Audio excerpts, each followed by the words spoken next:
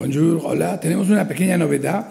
Muchos de nuestros vecinos y amigos que hablan español les gustaría participar en estos vídeos de Lúgubre.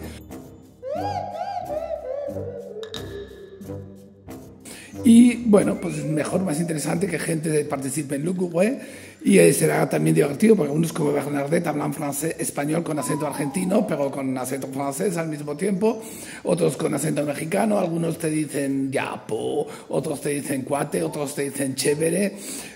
Interesante, ¿no? Bien, espero que no os aburran todas estas tonterías que hacemos. Un abrazo.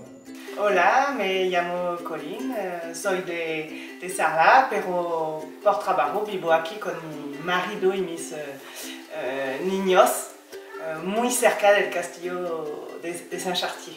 Hablo español porque es una lengua y una cultura que me gustan y además mis niños están aprendiendo poquito a poco, despacito como dice la canción. Emeric me ha pedido que saliera en este video porque habla de una cosa que yo siempre quise saber.